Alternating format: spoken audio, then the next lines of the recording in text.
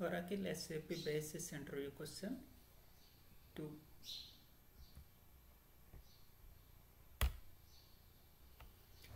What is the Oracle instance in service?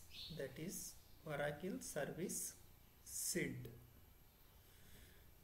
Connectivity between database and application is established by listener. Okay. The services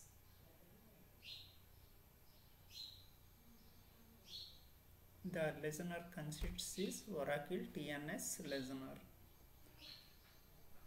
TNS listener port is 1521. Listener log path is Oracle SID release network admin listener.org. Oracle executables path is Oracle SID release bin.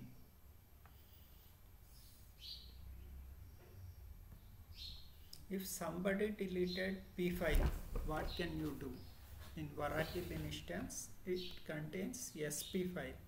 If P file deleted, generate P file from SP file by using query create P file is equal to path where we have to copy the P file from SP file.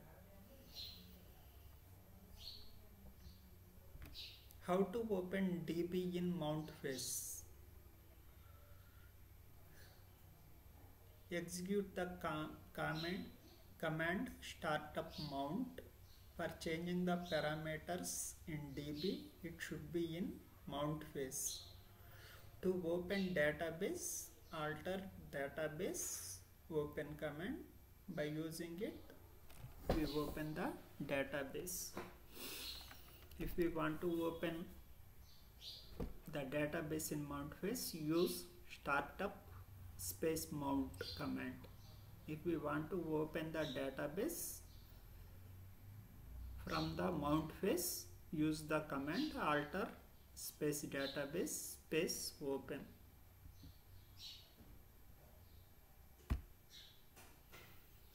What is OBSDollar mechanism? Whenever user is trying to connect a database, it requires a schema, that is SAP SR3 credentials, to establish the connection. For that, OBSDollar user will help to get the schema credentials from SAP user table and hand over those credentials to user request. Now user request will connect as a schema credentials. This parameter is set to true. Only we can use OBSDollar mechanism. The command is remote underscore OS underscore authentic is equal to true. It is in initsid.org.